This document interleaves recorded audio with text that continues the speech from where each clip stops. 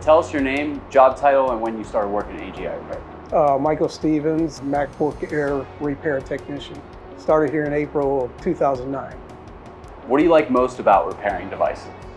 The challenge in having the knowledge, there's a degree of difficulty in repairing anything.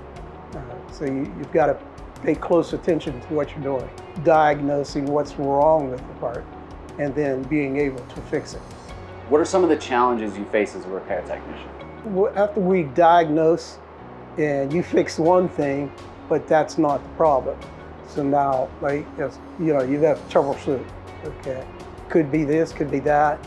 Might be a combination of things that prevents the screen from operating. Okay, so you got to look at everything. What's one thing about you that most people may not know? Before I started working here, I had just retired from the Army after 22 years. It was a good career, really good career.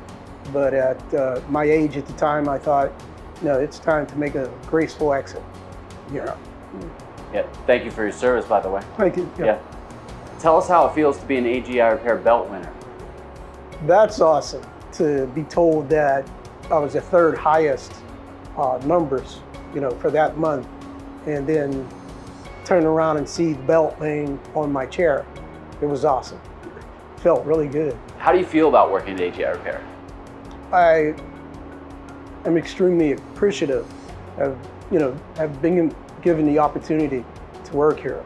I've watched the company grow tremendously, but when you can come in, know that you're a vital part of the team, you become very grateful for the chance to work here.